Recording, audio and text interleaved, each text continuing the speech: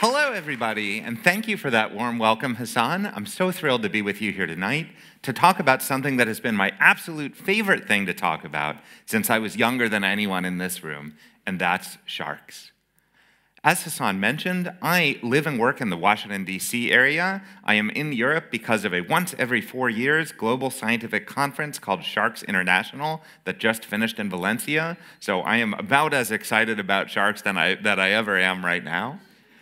I am an interdisciplinary marine conservation biologist, and I want to break down a little bit about what all of that means to give you a sense of some of the stuff I'll be ranting to you about this evening. A marine conservation biologist is a little different from the marine biology you may be more familiar with. It means I'm not just studying fish. It means I'm not just studying where do fish go, what do fish eat, and things like that. It means explicitly trying to answer questions about the conservation and management of endangered species. And interdisciplinary, that means I'm not just studying the animals that live in the ocean, I'm also studying the humans. What are the laws? What are the policies? What are the economics? What do people know? What do people want? What do people fear? And all that means is every day is a little bit different. Some days I'm out on a boat catching and measuring and tagging sharks and taking scientific samples from them.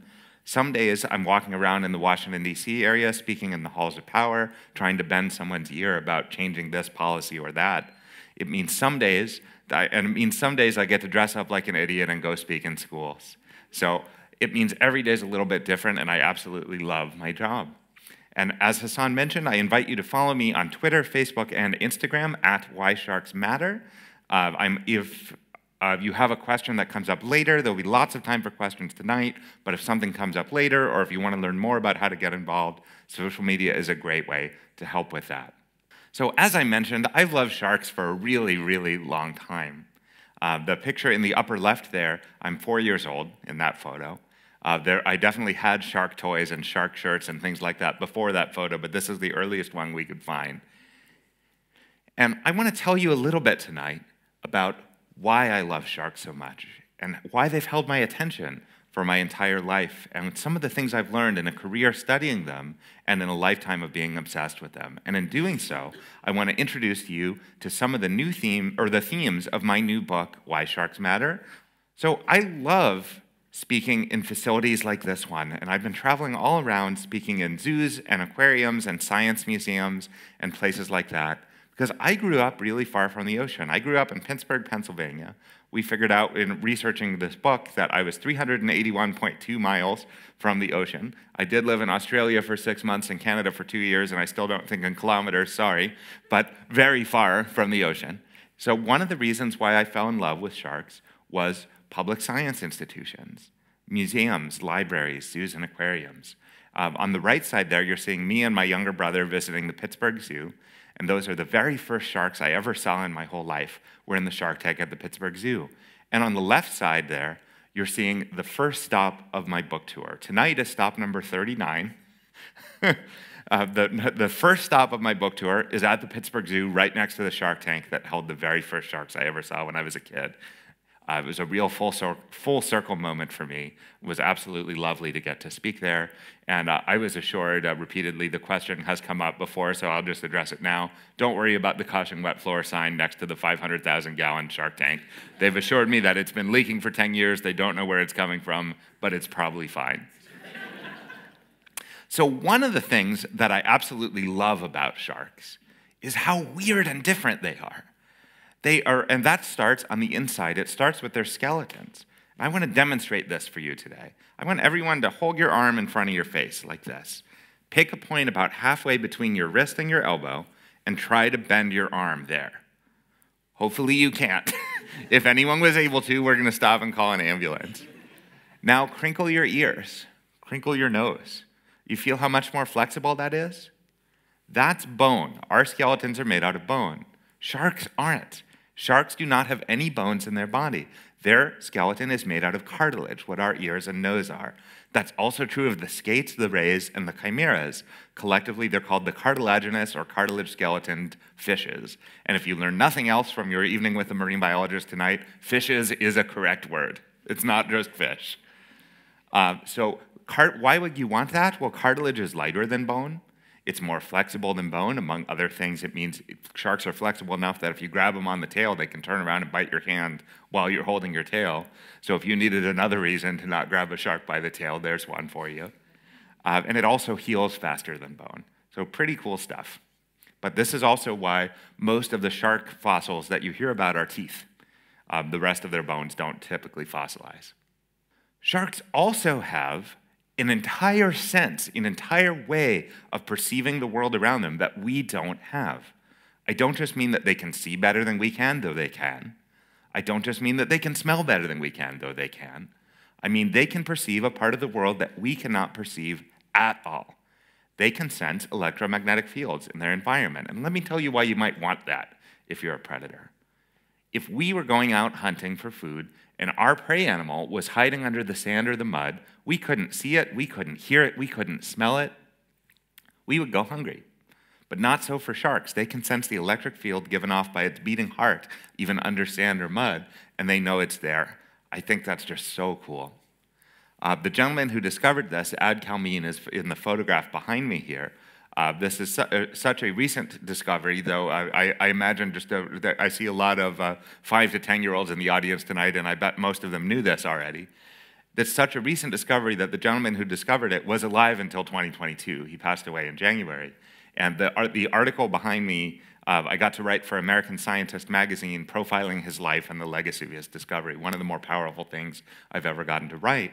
And if you want to learn more about this, it's in the May issue of American Scientist magazine, and it is freely available online. Sharks also are an incredibly biodiverse group.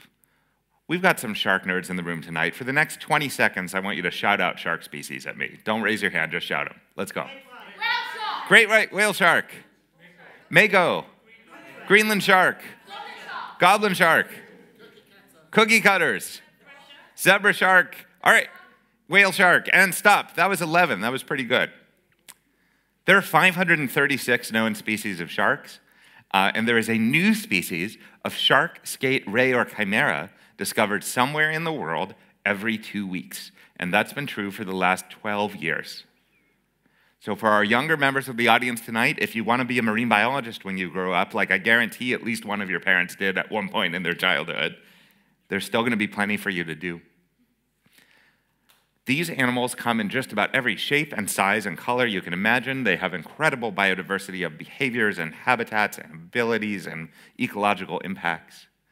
The US Navy SEALs have a saying that if you want to see if there are sharks in the water near you, what you do is you dip your finger in the water and you taste it. And if it's salty, that means you're in the ocean and there are sharks near you. And that's true. If you've ever been in the ocean, there was a shark not that far from you and it knew you were there. Remember their amazing senses. But it's also incomplete because some sharks live in rivers. So just an incredibly biodiverse group. Some live under Arctic ice. Some live in the deep sea where it's so dark that sunlight never reaches. Some live in the open ocean where they will never encounter a hard surface in their whole lives. The smallest is the size of my forearm. The largest is the size of a bus. Some are spotted, some are striped. One is bubblegum pink in color. So just an incredible diversity of these animals. I want to highlight for you some of my favorite weird and wonderful species here to give you a sense of just how biodiverse this group is. In the lower right, that's called the American pocket shark. And it's not called that because it's small enough to fit in your pocket, though it is. Blown up, this size is significantly larger than the actual size of the American pocket shark. It's called that because it has these weird pockets behind its eye that you can see as a little slit there, that are filled with glow-in-the-dark liquid that it can squirt on command to scare away predators. In the lower left, you see the megamouth shark. One thing that I love about megamouth sharks is how they were discovered. They were discovered in 1974 when a US Navy vessel hit one, not with a boat, with their anchor. If they had deployed that anchor chain 30 seconds sooner or 30 seconds later, it would have been 10 years before science would have learned about this amazing species, the megamouth shark. They live in the deep sea, and they have glow-in-the-dark gums. And that when you live in the deep sea, there's no light. So some organisms have lights, like the anglerfish, to attract mates or things like that, and sometimes it's to attract prey, to go check out, hey, what's that weird light thing, and swim right into their mouths. That is snack time goals right there. Another thing that I love about megamouth sharks is their scientific name. Most Latin names translate to something boring, like the gray bird with the brown spot on its head or something. This is Megacosmopelagios, the giant mouth of the deep. By science standards, that's poetry. Just love them. In the center there, I actually have to update this slide after this past week hanging out with all these shark nerds in Valencia. That is one of my favorite weird and wonderful species. And this last week at the Oceanographic in Valencia, Europe's largest aquarium, I got to see one alive. I never thought I would get to do that in my entire career, and I fell to my knees in the aquarium. Someone actually came over to make sure I was okay. But that is an angular rough shark. You often think of shark species as being fast and powerful and sleek and athletic, something like the short-fin mako shark, especially North Atlantic populations that are not far from the west coast of the UK. It's the fastest fish in the ocean. They can swim up to 46 miles an hour, which is, again, I'm sorry, I don't think in kilometers yet. I meant to update these, but that's not as fast as you drive on the highway, but it's faster than you drive in your neighborhood. Angular rough shark is not sleek or powerful or athletic. It is the exact opposite of that. They are the couch potatoes of the ocean, and for the last 2 years, I've been relating to that more and more, as I know many of you have as well. But they had 2 of them just in a regular tank at the aquarium. It was so cool. And I was not sure if I was overly freaking out, but then a bunch of my much more senior, much more experienced colleagues had a similar freak out at this tank. I'm like, all right, this is genuinely cool. In the right side, right column center, you see a basking shark. There are basking sharks found in UK waters. They are currently, for me, that's the species that got away. After a conference in Glasgow a few years ago, I organized a busload of marine biologists to go out to the Hebrides and go out with Basking Shark Scotland and spend the day swimming with basking sharks. And they took us out so far, and they spent all day with us, and we didn't see a single basking shark. The next day, I'm a little bummed. We still had a great day on the water. We got to swim with seals. It was fun. And the next day, Shane from Basking Shark Scotland is texting me as I'm sitting in Glasgow Airport that they found 30 of them. This is the second largest fish in the ocean. It can get the size of a school bus as well. And I missed him by a day. My interns used to say that they would fight to see who got to go out on the boat the day after me, because I'm often good luck for whoever comes next. You do have lots of sharks right here at home. When I lived in Canada, I was always surprised by how many of my friends and neighbors were surprised to learn that there were sharks in Canada, including several PhD biologists that said, what do you mean you're studying Canadian sharks? We don't have any sharks in Canada. Yes, they do. You have sharks here as well. The graphic on the top here is from The Guardian, which is species that are starting to come into UK waters due to climate change and sea surface temperature rise. On the left side, you have a group called the Shark Trust, which many of you may be familiar with, that's produced a guide to shark skates and rays of UK waters. They do a lot of work with mako sharks. They do a lot of work with angel sharks. They do a lot of work with blue sharks, which are one of the most heavily fished species. And there was headlines last year about sharks and seahorses found right here in the rivers. So plenty of sharks right here at home. Sharks also have absolutely amazing behaviors. In the lower right, what you're seeing is a goblin shark, which some folks over here were shouting very excitedly about. I agree, goblin sharks are awesome. Lots of animals can hyperextend their jaws in front of their face. Snakes famously do this. But one of the fastest in the animal kingdom is the goblin shark. That video is slowed down 100 times, so you can see what's happening here. In the raw video, you can't see anything, just suddenly the fish is not there. In the upper right, that video is not slowed down. That is the cruising speed of the adult Greenland shark, the slowest moving large animal in the ocean. But they are in no particular hurry because they can live to be 400 years old. They are the longest lived vertebrate animal on land or sea. And they eat polar bears. I love Greenland sharks. In the lower left, you're seeing a hammerhead. People often ask me, hey, isn't that head weird? What do they use that for? There's a few things. One of them is its extra surface area for that electromagnetic sense. You'll often see hammerheads swooping their head over the sand, much like you might see someone at the beach with a metal detector, basically doing the same thing, looking for prey. And also, as you see here, they use it to pin down flat prey, in this case a stingray, that they can then munch on without it being able to get away. I once saw the skull of a hammerhead that had 71 stingray barbs embedded in it. So the stingrays are not doing a great job at deterring the hammerheads.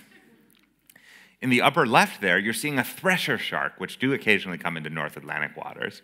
Their tail is as long as the rest of their body combined, and until 2013, we had no idea what the heck they used that for, though it does seem to get tangled in fishing gear a lot. And then a scuba diver in Indonesia filmed that. It arches its back and whips the tail, and it makes a shockwave underwater that stuns fish that it can go munch on.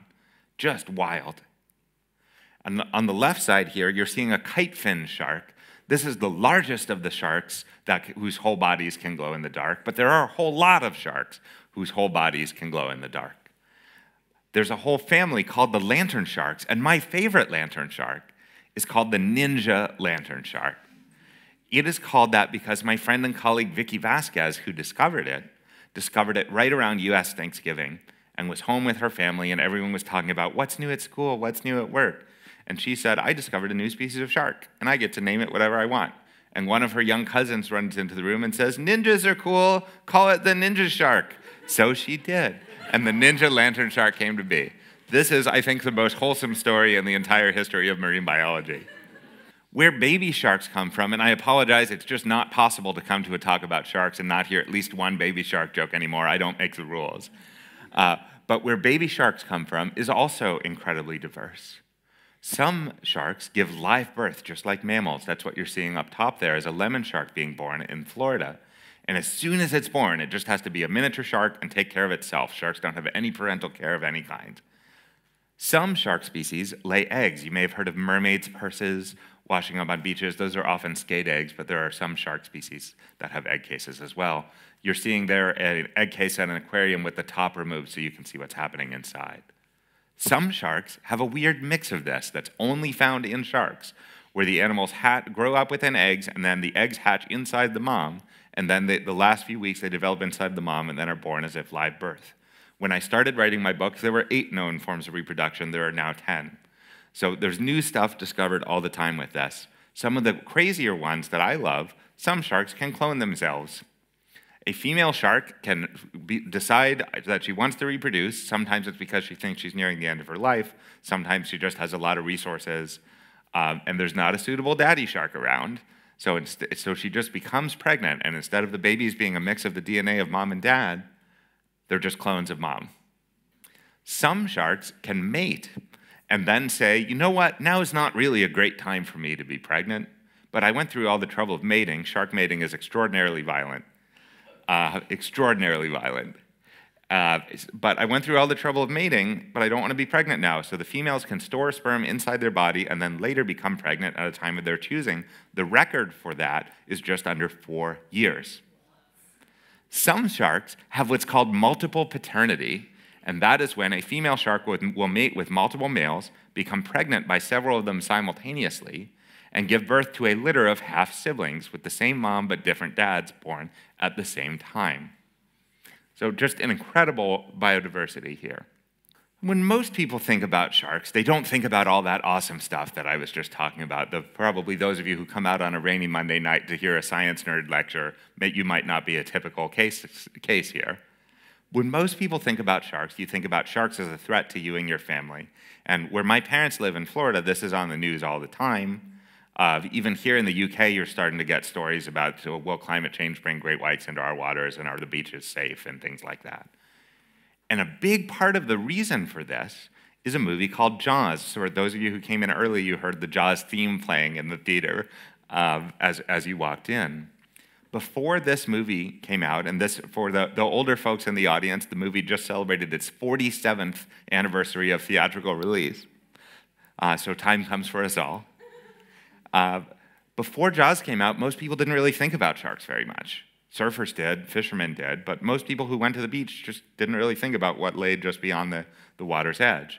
And this movie changed the world, and not in a good way.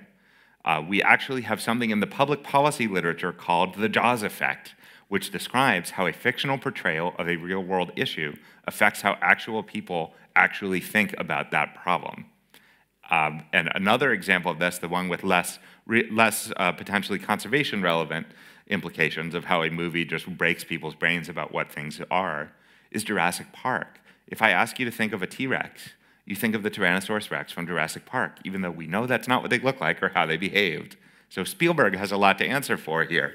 But the author of Jaws, Peter Benchley, was so horrified by how people reacted to what he thought was just a fun summer movie that he spent most of the rest of his life raising funds and awareness for shark conservation. And that ninja lantern shark that I mentioned earlier, to honor this, its scientific name is benchleyi. So I don't want to minimize that there are, every once in a while, people who get hurt by sharks. Every once in a while, there's even someone who is killed by a shark. I don't want to minimize these very real tragedies, but just to give you a sense of the relative risk here, which should always be factored in when factoring in any kind of policy response, here are some things that kill more people than sharks in a typical year. More people are bitten by other people on the New York City subway every year than are bitten by sharks. And I can always tell who's been to New York City by how you react to that statement, because some people are like, that doesn't make any sense, and some people go, yeah. Flower pots falling on your head from above when you walk down the street kill more people than sharks do. As a social media guy, I love this one. More people fall off cliffs and die while trying to take selfies of the beautiful scenery behind them than are killed by sharks. If we're going to do a selfie right now, I want everyone to give me the shark sign. I will put this on my Instagram tomorrow. I bet Faraday never did that from this stage. And this one, that's a vending machine. I got a very, very weirdly hostile phone call a few weeks ago that this statistic that vending machines kill more people than sharks was included in my book, because apparently that has not been true since 2009. Under the Obama administration, our Occupational Health and Safety Administration put in new rules about vending machine safety, and this person was very upset that I didn't know this. So now I leave this slide in here out of spite, but it was true until 2009 that vending machines killed more people in the United States than sharks do. Though for the record, I do not know anyone who has been seriously injured by a shark, and I do know 2 people who have been seriously injured by vending machines. People shake them and they fall on you, you punch them, the glass breaks, it's a whole thing. These things are death traps. So not only are sharks not bad, but they're actively good. Sharks help keep the food web in balance. The ecosystem services that they provide help keep the ocean healthy. And when we're talking about the ocean and coastal food webs, these are ecosystems that billions with a B of humans depend on for food security, and tens of millions of humans depend on for employment, for jobs, for livelihoods. We want our oceans to be healthy, and that means keeping the food chain healthy, and that means keeping the top of the food chain healthy. Don't worry about trying to interpret that diagram, but what I want you to see on the diagram on the left here is there's a bunch of boxes with words on them. Don't worry if you can't see the words. Each of those is a bird or fish or marine mammal or invertebrate or plankton that lives off the coast of Cape Cod in the Northwest Atlantic Ocean. And the arrows are ecological interactions between them. This eats this competes with this for space, et cetera, et cetera. This is my favorite food web diagram, and you know you're a normal person when you have a favorite food web diagram. And the reason why I love this so much is because this is called a simplified food web of the Northwest Atlantic. This is simplified. It's more confusing than that. If I were to pluck one thread out of that web, the whole thing probably wouldn't unravel, right? If I were to pluck 5, I'd start to get pretty nervous. And more than that, I'd start to get very, very nervous. We do not want to be pulling threads out of this web. And there's something in ecology called top-down control, which basically means that a predator eating prey has an especially strong ecological effect. So downward-facing arrows are especially powerful here. Without top predators, the entire food web can unravel. I also want to bring your attention to this diagram on the right here. So what you see is the base is sort of dark green, and then there's a bunch of blue-black dots, and surrounding some of those blue-black dots are white circles. Everyone with me so far? Let me tell you what you're looking at here. This is a satellite photo of a coral reef. And there's the brown stuff on the ground is a seagrass meadow The individual black dots are coral bommies, coral heads, individual units of a coral reef. And the white is sand where the seagrass has been picked clean. Little fish that live in those coral bommies, what you're seeing is how far they're willing to venture out before they start to get afraid and go back. So you get these perfect little white circles surrounding shelter. This is something called fear ecology, the ecology of fear. I think it's one of the most fascinating things happening in large animal ecology today, and it basically says that the mere presence, or even possible presence, of a predator causes prey to change their behavior in ways that could have entire ecosystem-wide impacts, like you see here. This paper title is another example of what I call scientific poetry. This paper is called "A Halo of Fear Visible from Space." If you've ever read other scientific paper titles, you know why I like that one so much. I performed a survey of all of the environmental nonprofit groups that work on shark issues in the English-speaking world, and they found this idea, this top bar on the left. I asked them, when you tell people we need to conserve sharks, what reasons do you give for why we should conserve sharks? And this idea that sharks are important to a healthy ecosystem, and without sharks, bad things happen to the ecosystem, the number one reason by far, more than all the other reasons combined. So this is why my social media branding, the book, all of this has been why sharks matter. It's not just why sharks are cool, it's why your life is better with healthy shark populations off our coasts. And your life is better with healthy shark populations off our coasts. The risk of having sharks is very small in terms of public safety, and the benefit in terms of ecosystem services is massive. Unfortunately, I have some bad news now. Many species of sharks face very, very, very serious conservation challenges. In fact, the problem is so bad and has gotten worse so fast that this beautiful infographic from 2015 is already out of date. It's already worse than this. In the upper right there, it says that the IUCN Red List estimates that 1/4 of all known species of sharks, skates, rays, and chimeras are considered threatened with extinction. It's now closer to 1/3, and that's since 2015. We've had those reactions. The number one threat, by far, so much that there's functionally not a number two threat, is humans. It's us. We are killing sharks through unsustainable fishing practices, overfishing, as well as things like bycatch, which is when you're accidentally trying to catch a tuna and you accidentally catch, or you're trying to catch a tuna and you accidentally catch sea turtles or seabirds or marine mammals or sharks that are swimming near the tuna. This is a major threat for sharks. This includes markets for shark fins, which many of you may have heard of. I'm not going to go into much detail about that issue because we have some young ears in the audience tonight and it's somewhat graphic. It also includes shark meat, which many people have not heard of, which is an issue in of itself that folks have not heard of this. It includes intentionally catching sharks. It includes accidentally catching sharks. So the shark fin soup, some of you may have heard of. It's a traditional Southeast Asian Chinese delicacy, also consumed by the diaspora communities around the world. In the 1990s, this was sort of the boogeyman of the ocean conservation world. This is the worst thing. We need to focus on this. It is much, much, much, much less of a problem than it used to be. And you might be thinking, this is the only threat to sharks I've ever heard of, so that must be great news. Sharks must be doing great. But wait, no, I just told you things have gotten worse since 2015. So what's happened? Meat. The rise of the shark meat trade. So more sharks are being killed now, and it notably goes to different markets. The quantity of shark meat being traded internationally has exploded over the last 10 years. The United Kingdom is the number 11 country in terms of shark meat exporting, and the number 9 in terms of imports. So if you thought that this was a faraway issue, it is not.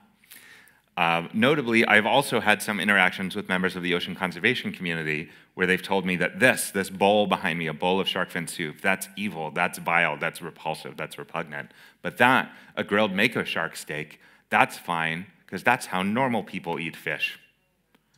Other than the fact that that makes no sense at all from a conservation perspective, either way the fish is dead, that's also super racist, as I hope is clear to everyone here, so that we have issues with that in the conservation community. Britain is the 20th largest shark fishing nation by total landings, and the 10th largest exporter of shark meat. You may have heard that lots of your chippies, the fish and chip stores, sell fried spiny dogfish. If you ever go to a chippy and they say, oh, the fish of the day is rock salmon. No, it's not. There ain't no such thing as a rock salmon. I will note here that sustainably caught fishes are absolutely a thing that really does exist. Sustainably caught sharks, absolutely a thing that does exist. But maybe we shouldn't be eating critically endangered species and telling people it's something else. Just a thought. You can be forgiven if you've never heard of the shark meat trade. One of the studies that I did in my interdisciplinary conservation biology was I had a team of students that read every newspaper article that over the last 10 years from the whole English-speaking world that covered broadly defined shark conservation, and we found that shark finning and the shark fin trade was mentioned but almost 7 times as often as the shark meat trade. That's not good, because one of those threats is declining and one of those threats is rising, and the one that's rising is not the one that got more coverage. The good news is, all is not lost. We know how to help these animals. By we, I mean the scientific and conservation and management communities. We know what tools work. We know what help is needed. We know when certain tools don't work. We know what we need to make certain tools work better. We know when we need your help to make things work. And that's a big part of the reason why I wanted to write my new book, because I've done a lot of these sorts of lectures even before I wrote the book, what we academics call public science engagement and what you probably call talking to people. I've done a lot of this, and I often find that after my talks, people would come up to me and say, that was really interesting. I thought I knew a lot about ocean conservation, but I've never heard of this before. Can you recommend something for me to read that I don't need to have a PhD to understand? And until this year, I've had to say, not really, sorry.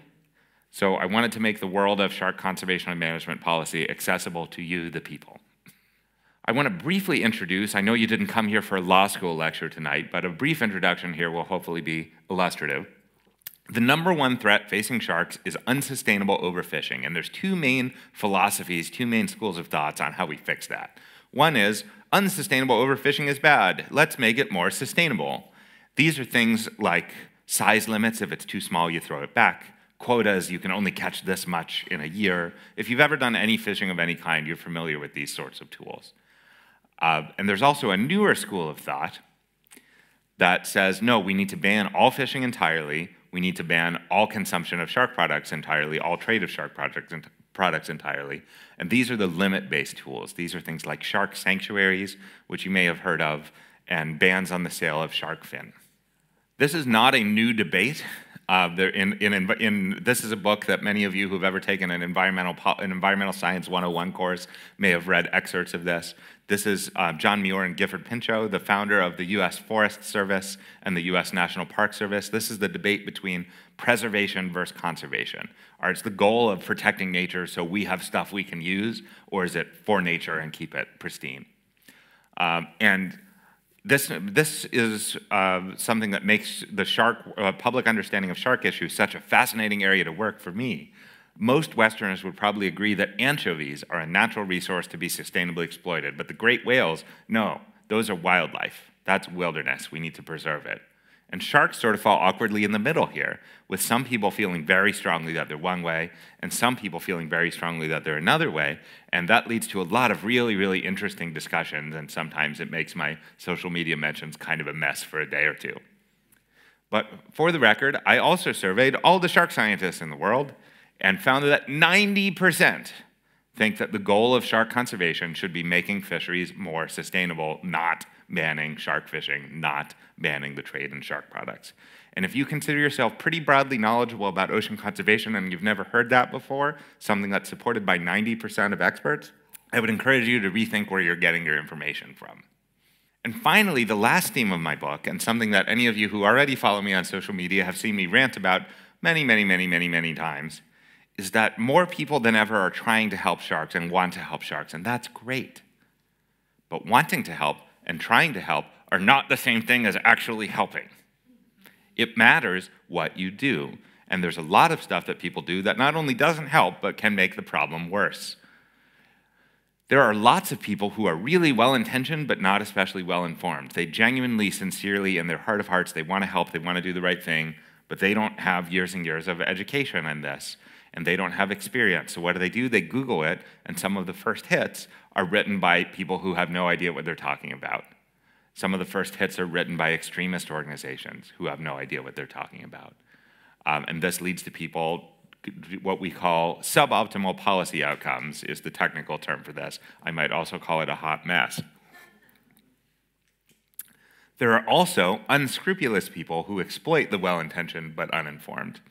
That they might say, you can't trust the scientists, you can't trust the mainstream or environmental community, give me your money and I'll save the ocean. And this is a growing problem. Here are some amusing examples of this. Wanting to help is not the same thing as actually helping. The gentleman on the left here does things like this all the time. He goes swimming with sharks and he grabs them. There are people who hug sharks. There are people who ride sharks. There are people who kiss sharks. They kiss sharks. They take the bitey end of a shark and they put it on their face. I hope I don't have to tell you why that's not a good idea. While I'm at it, don't run with scissors and look both ways before you cross the street, things you should have learned when you were 2. And when confronted about this, these people will inevitably say, oh no, I'm helping, I'm doing science, I'm doing conservation, I'm doing education. I don't know what the hell is happening in that photo, but it is not conservation, it is not science, it is not education. On the right, you see one of these goofy change.org petitions. If any of you are active on Facebook and have activist friends, you probably see these things.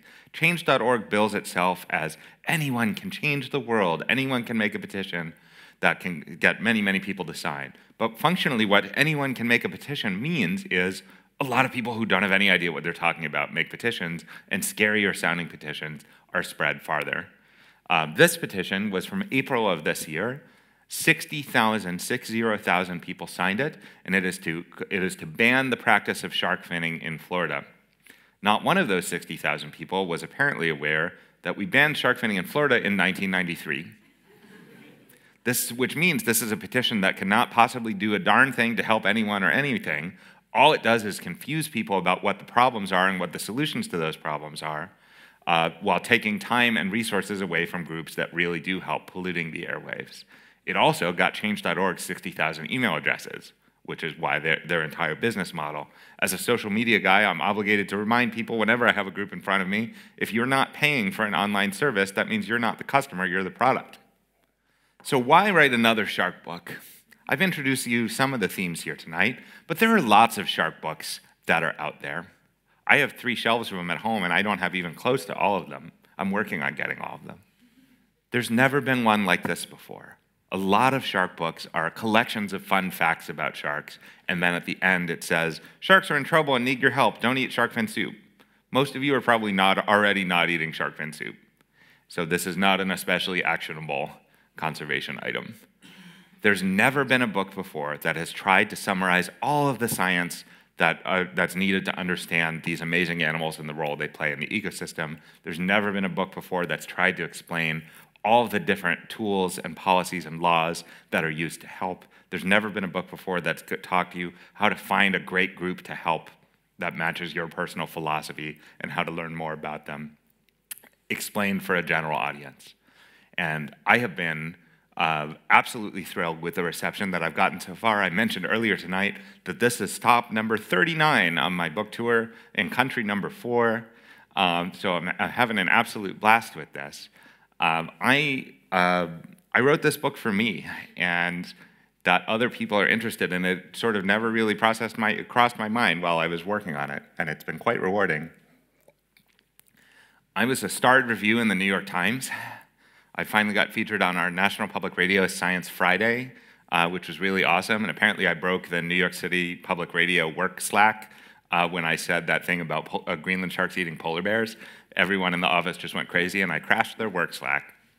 I passed Jane Goodall on the Amazon Science bestseller list, so it has been absolutely the ride of a lifetime, and I'm having so much fun with this. And I just want to note that if anyone here or anyone watching the recording later is interested in arranging another talk, and I can come to you or I can Zoom anywhere, let's chat. My whysharksmatter@gmail.com, easy to find. I'm happy to Zoom into schools or libraries, never a charge for public schools or libraries. And if I can't help you, I'm happy to put you in touch with another scientist who can help. So before I wrap up here and get to your questions, I have a few folks to thank. I want to thank the Royal Institution team. This is an absolutely amazing, humbling, wonderful stage to get to speak on. And I want to thank Hassan and Lisa and Suze for helping to set this up. I want to thank my family for always supporting my crazy career goals. When I was 4, I told my dad I want to be a marine biologist, and he said, I have no idea what that is, but we support you, and he really meant it. And now he's retired, and he brings his golf buddies on shark research trips, so I feel like I've made it in his eyes. I want to thank my publisher, Johns Hopkins University Press, and our UK distributor, Wiley, for really giving me a lot of freedom to run with a very, very different kind of shark book. And they trusted me, and I think it's paid off. I want to thank friends and family and colleagues for years of listening to me rant about why the shark books on the market weren't good enough and my vision for a new book. I want to extend a deep and sincere thanks to you. I'm currently having the time of my life traveling around the world talking about my favorite thing to talk about, and I couldn't do it if no one wanted to listen. So before I wrap up and take your questions, I just want to tell a quick funny story about this picture. I was a sponsor of the 2019 Sigma Xi conference, which is basically a US nationwide science fair for middle grade and high school students. And I had this Ask Me Anything You Want About Sharks booth. And we opened it up to the public too, so the residents of Madison, Wisconsin were coming in all weekend and asking questions about sharks. All these genius kids who were taking a break from their science fair projects were coming in to ask about sharks. It was awesome. At one point, I get up to go to the bathroom, and I come back, and there is a 10-year-old boy sitting in that chair answering people's questions about sharks.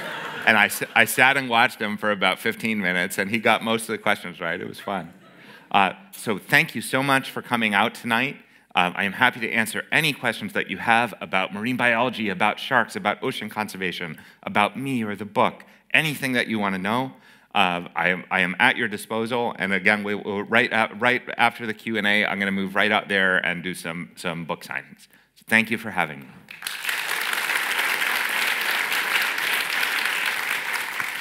Hi, testing. Yeah, thank you so much. In addition to rock salmon, are there any other like euphemisms that we should be on the lookout for? Oh, there's so many weird euphemisms for fish. I mean, how many of you have heard of an orange roughy? Yeah? So we used to call those slime heads. So that was a pretty good marketing name, because who wants to go to a fancy restaurant and order a slime head? But orange roughy, like you'd be pretty excited to see it at a nice restaurant for 35 pounds or something. So there's a lot of marketing going on there. That's the rock salmon's one of the few that I would consider actively misleading. Sometimes it's just trying to make it sound more appealing. Around here, rock salmon is the big one. Great question. Thank you. Hi there.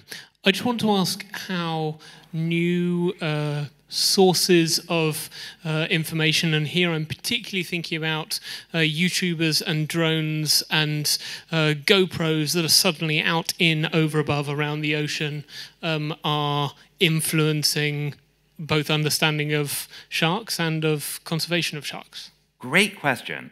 So drones have had sort of a mixed effect on that stuff. It has allowed us to film incredible behaviors and migrations and things like that have never been seen before. Some of you may have seen recently, there was drone footage of an orca whale taking out a great white shark off South Africa that, like, no one, if a boat was near there, that wouldn't have happened. So the drone was able to film that. And that's absolutely incredible, mind-blowing, turning upside down our understanding of the natural world. But another issue with everyone having a drone, everyone having a GoPro, everyone having a smartphone, it means you all have a camera with you all the time. So when you go to the beach and you see a shark feeding in the shallows and you film it, that's now headline news everywhere in the world. Why are the sharks invading the shallows? They were there before. You just didn't have a fancy camera. And if you called the news and said you saw a shark by the beach, they would say, oh, okay. A thing that drives me nuts with this is the headlines that stress really close to the shore. The shark is really close to the shore. That's the water. Really close to the shore is the water. If you see a shark walking around Piccadilly Circus, give me a call. But if you see a shark in the water, maybe that's not something you need to alert the news about. But yeah, there's been all sorts of really cool discoveries made with drones. Thank you. We're sort of led to believe that great whites are quite solitary animals. But I can't remember if I read it or saw a video about it, that full-blooded siblings of different ages have been found in great whites. Yeah. Is that true? Yes, so there's at least one case that I know of where brothers, two male sharks from the same litter, same parents, were found hunting together when they were well into their teens. And that was surprising news, for sure. You often think about, and it's not just their relatively aggressive nature, it's just that an animal that big needs a huge hunting area in order to have enough food.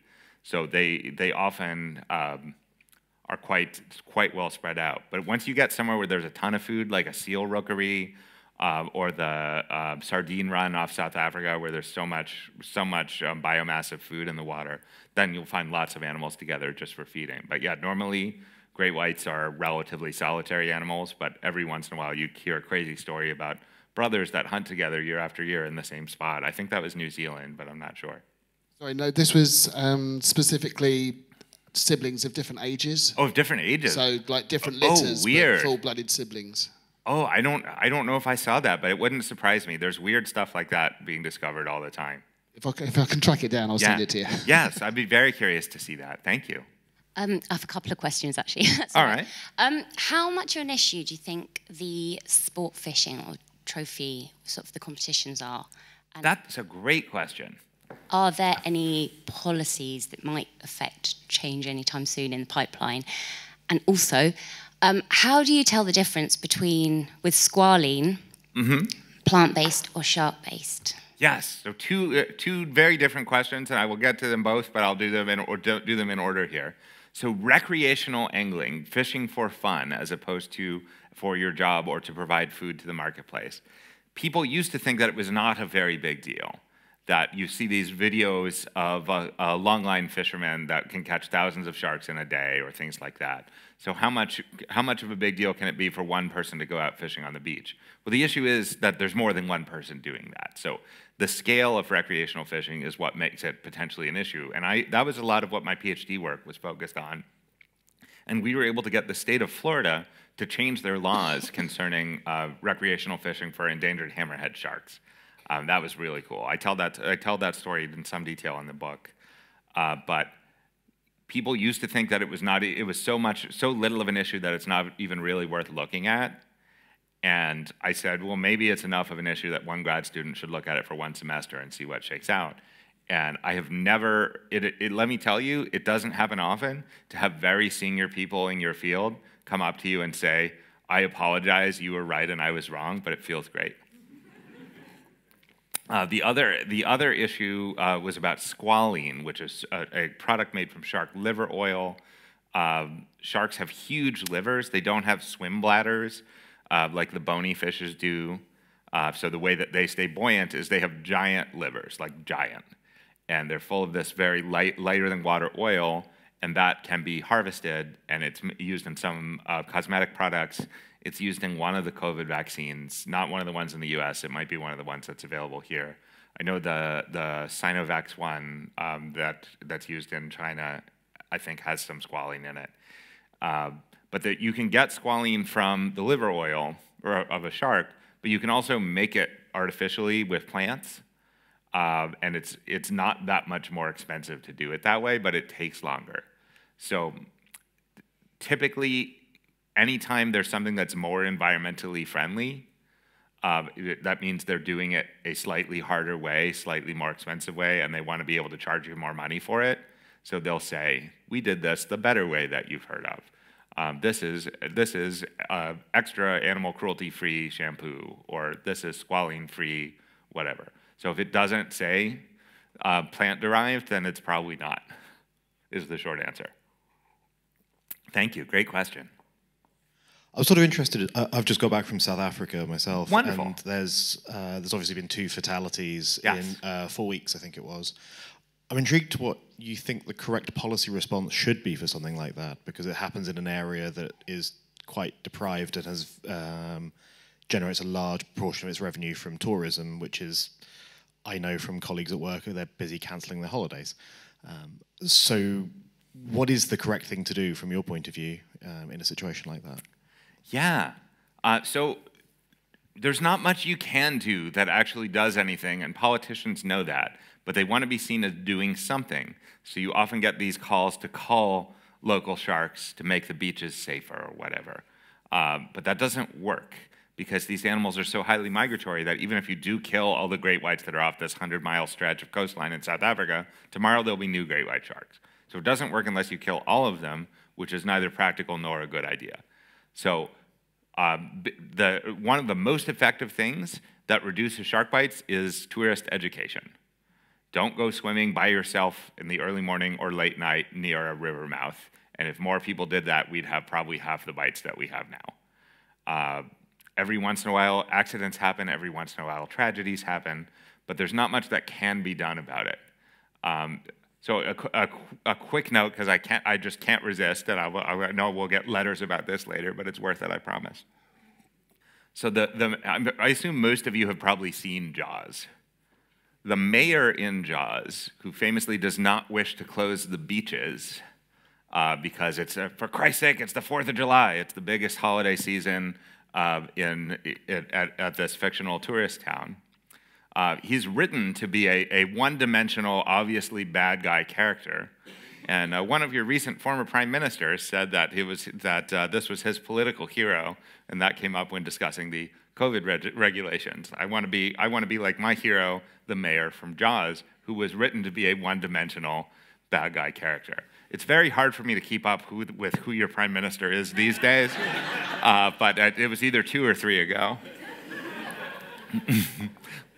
For the generation who watched Jaws, yes, how do people get over their phobias of sharks? How do you get over your phobia of sharks? That's a great question. And if you ever get the opportunity to go scuba diving or snorkeling, I've been assured that there is beautiful scuba diving where I'm going next week in Cornwall. No, thank you. It's too cold here for me.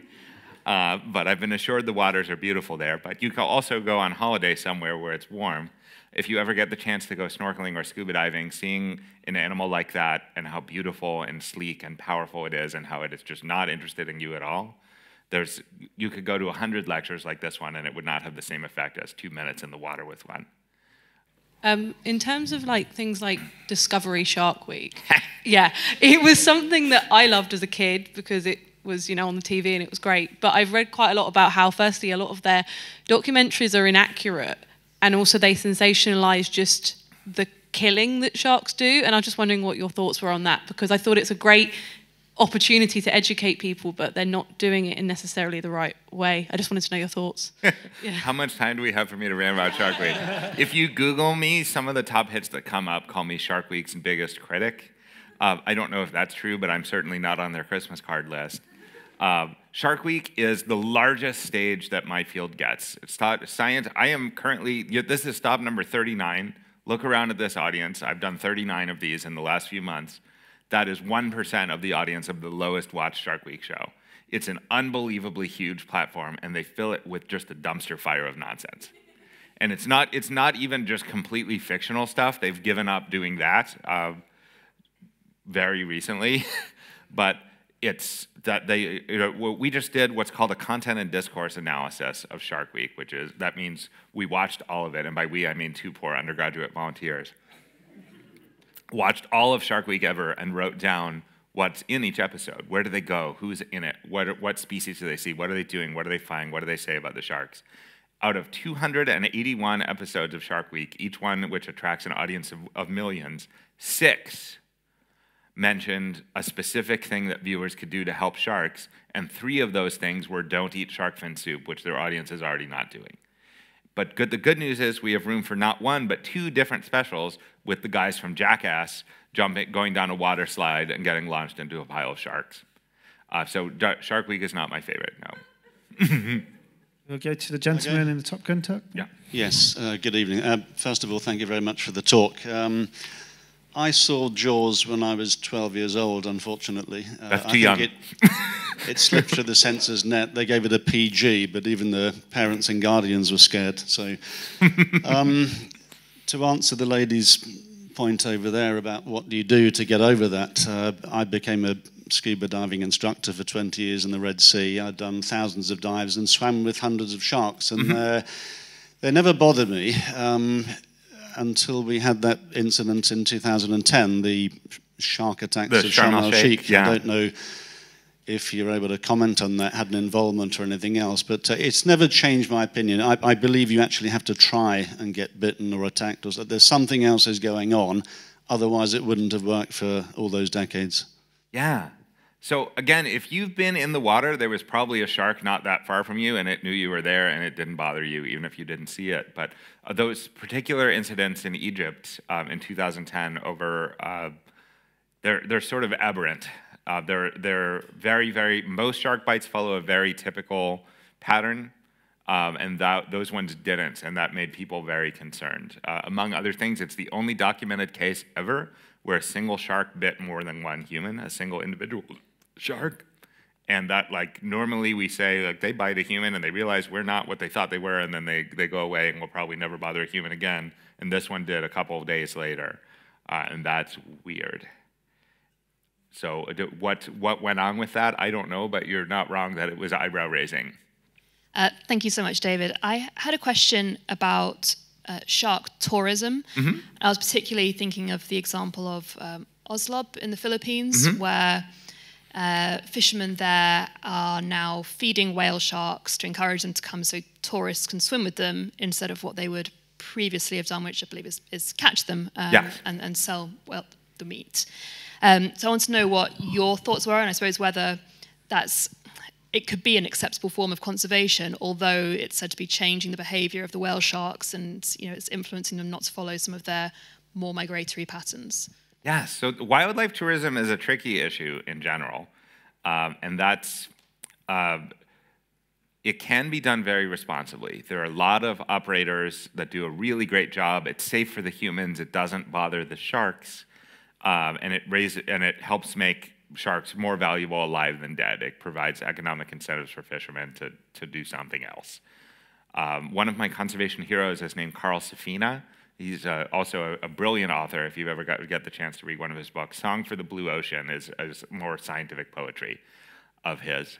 And I saw him give a talk where he said the future of ocean conservation is not save the sea turtles, it's provide the rural Mexican village with economic alternatives so they don't have to poach sea turtles. And that doesn't fit on a bumper sticker quite as well. So wildlife tourism, I think, has a place, but it's often unregulated and it gets out of control, and it's not safe for sharks and it's not safe for people. There's these people that ride the sharks and kiss the sharks and all of that nonsense. And there's also plenty of places where they disrupt shark behavior. And Oslob in particular that you mentioned, my brother and my sister-in-law went there on their honeymoon. I have not done that dive, but he texted me immediately after and said, I just need to talk to you about this trip I just did. This was one of the coolest things I've ever done, and I felt so bad right after. Because the animals, like, is it better for whale sharks to have their behavior slightly disrupted than to be killed? Yes, but those are not our only two options. So I support responsible, regulated wildlife tourism, which at the moment Oslob is not, and there are a lot of places that are. Another important thing with this idea that making sharks more valuable alive than dead is a phrase that you hear in ocean conservation world a lot. More valuable to who matters. In the Bahamas, which is a global epicenter of wildlife tourism with sharks, a lot of the scuba operation are owned by Americans. In some cases, it's liveaboard. So you fly to Florida, you get on a boat, the boat goes to the Bahamas, you might never set foot in the Bahamas. And the person getting rich off this is not the fisherman who no longer has access to the fishing resource. So it matters. Another issue with this is which species do you swim with? For the most part, the most critically endangered shark species are not going to benefit from this, because when something's super rare, and if I were to fly halfway around the world to swim with it and I didn't see it because it was super rare, I'd be angry. So it's something of a limited local scale solution. It can be done quite responsibly. It's super fun if you get a chance to do it responsibly, but it is not the panacea that it's sometimes portrayed as. And there's some bad actors for sure. Thank you. You mentioned earlier about sharks being the cleanup crew and the apex predators of ecosystems, and I was wondering what would happen if there was a severe or complete extinction of the apex predator within an ecosystem, and how that would affect down the ecosystem. As you mentioned that downward-facing arrows are very important in them. Yes. I believe the terminology for that is top-down trophic cascade, but... Yes, so trophic cascades Actually, we just covered this in my marine biology class at Arizona State that I teach this week. So I'm getting lots of student responses mailed to me while I'm traveling about what trophic cascades are and aren't for their homework. So a trophic cascade is slightly more complicated than that, but that's the start of it. It's that food web that we saw earlier. Remember that crazy diagram? If you remove the top level, what happens? The level right below it explodes in population. If you're no longer have predators keeping your populations under control, your numbers grow. And then what happens to what you eat? That shrinks. And then what happens to what that eats? That grows. So even though the sharks aren't interacting with what's down here, the loss of sharks impacts what's down here through these complicated trophic interactions, food web interactions. And it's anyone who tells you they can predict exactly what's going to happen with a collapse of an ecosystem is someone you don't need to be trusting for things, but it's going to be unpredictable, and it's going to be fairly epic in scope, and it's going to be almost certainly very bad. But good question. There was an example of, the famous example of trophic cascade is given to the Yellowstone Park, yes, the reintroduction of wolves. Yes. For those who are not familiar with that case study, is the idea that reintroducing wolves to the Yellowstone Park changed the shape of the river, inevitably due to the consequences it had on other species. Mm-hmm. Has there been an example where sharks have been reintroduced to an ecosystem and we've seen the ecosystem physically change, as in the geography of it? Yeah, so there aren't a lot of cases of shark reintroductions in general. But there is to give you an ocean example of a trophic cascade that's very similar to the Yellowstone one. It's off the west coast of the United States. We have these beautiful kelp forests. It's these seaweeds that can be 10, 20, 30 meters high. It makes this complex three-dimensional forest underwater. All sorts of crazy fish and animals live in it.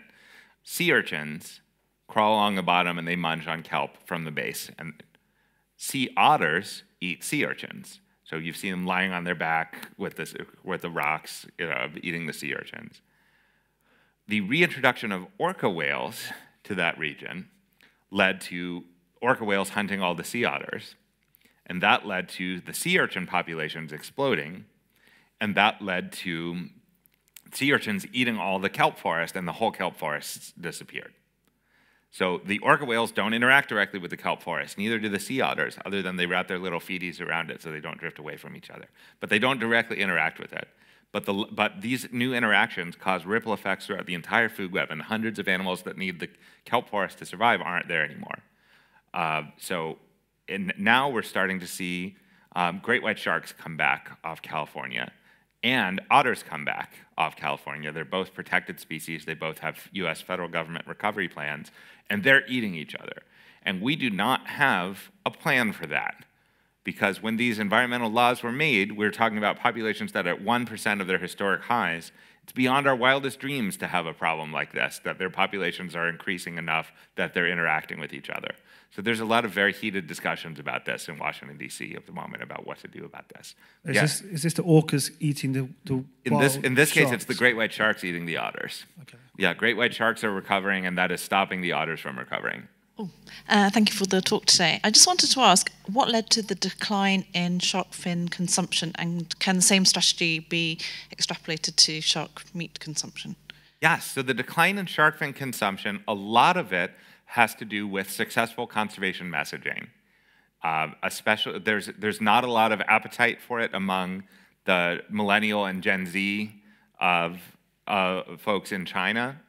That they're exposed to Western culture and messaging, and some of their homegrown environmental activism has led to less demand, less desire. One of the biggest things that resulted in a decline was President Hu Jintao of China a couple presidents ago. He was just in the news for something the other day. He was big on stopping corruption in the government. So it was not his goal of saying we're not serving shark fin soup at government functions anymore, had nothing to do with conservation. It's we're not going to do these expensive luxury items while peasants are starving in the fields. And that led to a 30% reduction overnight. So it's things like that. Could that be applied to other things? Maybe, but I don't know. So far, we're not seeing these other issues get anywhere near the same attention that the shark fin soup crisis got in the 1990s and still gets today, even though it's largely resolved. Thank you. Great question. whilst we're waiting for that question to happen, Yep. media, because you specialise as a writer. Yes. Obviously, the big example is Jaws. There's Deep Blue, and there's these other one with Jason Statham, what came out last year, I think. Yep. But then there's also the positive, because I remember Shark's Tale. If anyone remembers Shark's Tale, Yes, Will Smith. another the Bad Guys just came out with a movie. So how important is the the Hollywood industry in terms of the movies they release about sharks? Because it does seem that every 5 years or so you get a blockbuster about sharks. So I just got, on the Los Angeles stop of my book tour a few weeks ago, I just got interviewed for a documentary about this that's going to be called Sharksploitation, about these bad shark movies. So that we have this Jaws effect, that how a movie changed the world and how you perceive this issue. There is no Sharknado effect. There is no Mega Shark versus Giant Octopus effect. There is no Sharktopus effect. These are all real movies. Because they're so silly and bad that no one takes them remotely seriously. There's one about sharks falling from the sky. Yes, Sharknado. There are 6. There are 6 Sharknado movies. Hi, you gave us 2 examples of what not to do to help shark conservation, but can you give us a couple of examples of things that everyday people can do to help shark conservation? That's a great question. And when my typical answer for this is more geared to folks in the US, because we have a more participatory natural resource management system. But often I have to say things like, oh, what is it? It's late October. In March, I would love it if you would send a letter to this meeting that'll be read. And people are like, but what can I do now? So the number one thing that most people can do to help save the ocean, including but not limited to sharks, is do not support unsustainable seafood practices. Notice that I am not saying don't eat seafood. That messaging has gotten stronger and louder from some corners of the eco-wackadoodle left. In some cases. There's absolutely sustainable seafood, science-based, that does exist. If you want to give up seafood, if you want to become vegan, certainly that's a valid choice. And certainly the dining options have become more palatable for that in the last decade or so. But if you're like me, you love seafood, you find it delicious, you find it healthy, you find it culturally important, there are ways of supporting sustainable seafood. And that's a big thing you can do. Other things you can do are help environmental nonprofits raise money, donate time. If you're a social media person, follow experts on social media and share what they have to say, and don't follow extremist crazy people and don't share what they have to say. Anything you can do to reduce your carbon footprint helps the ocean, as long as everyone understands that the carbon footprint was literally invented by BP so that we're talking about our carbon footprint and not theirs. It's still a useful thing to think about.